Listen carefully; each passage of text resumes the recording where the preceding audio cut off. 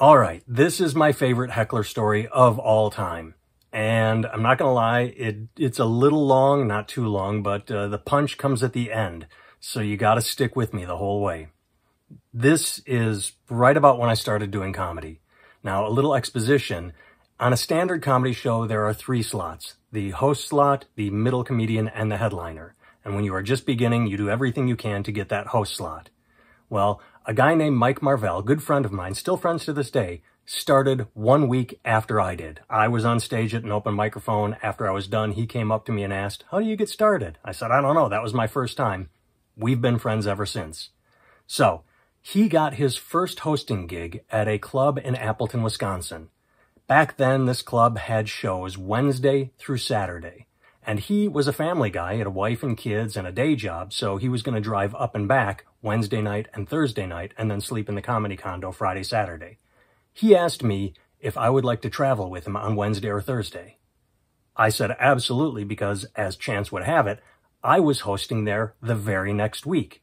I wanted to go up and meet the owners and look at the club and, maybe get some of my nerves taken care of. Like, I'm a little nervous, let's go look at the place, see what it's like. So, I go up with Mike on Wednesday night for that first show, just to watch and become acclimated to the room.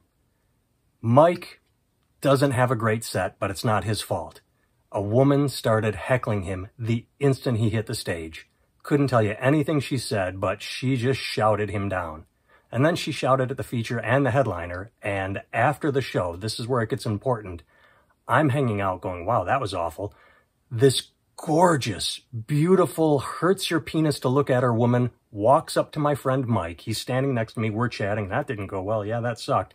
She walks up to him and starts poking him in the chest saying, "I was funnier than you. You couldn't handle me. I made the whole show." The beautiful woman was the heckler. I took note of this. I said, wow, I don't want that to happen to me. If someone heckles me, I need to have a fast comeback.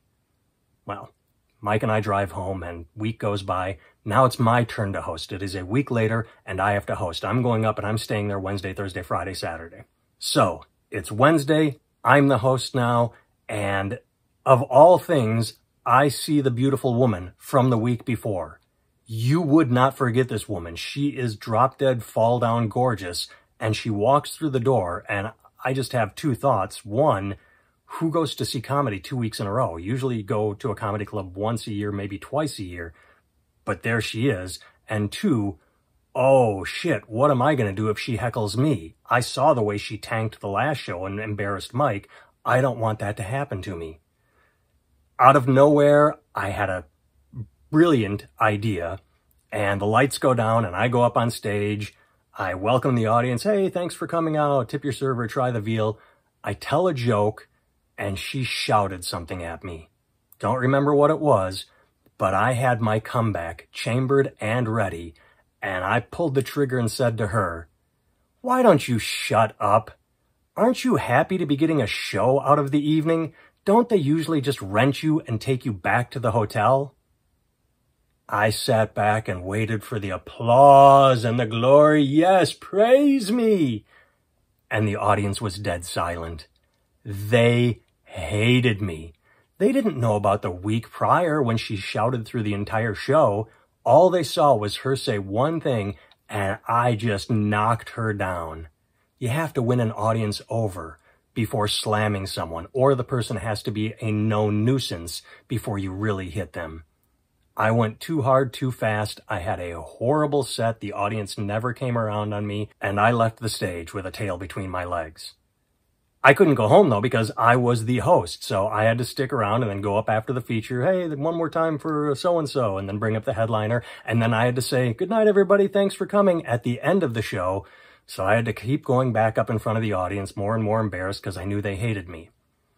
After the show, I say goodnight to everybody, and they start heading for the exit. I can't get through them, so I sort of try and hide in a corner so I can't be seen. And there's the beautiful woman off to the side of me.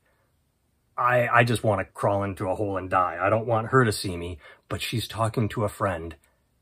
And I could not make this up if I tried. She says to her friend, "This has been the worst night of my life.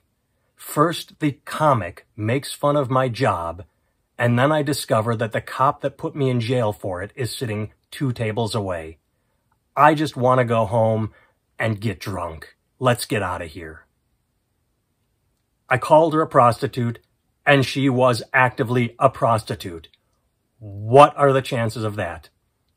Again, I could not make this story up. It is too irrational and unbelievable to be something conjured by the imagination. I don't think I will ever have a Heckler story like that again.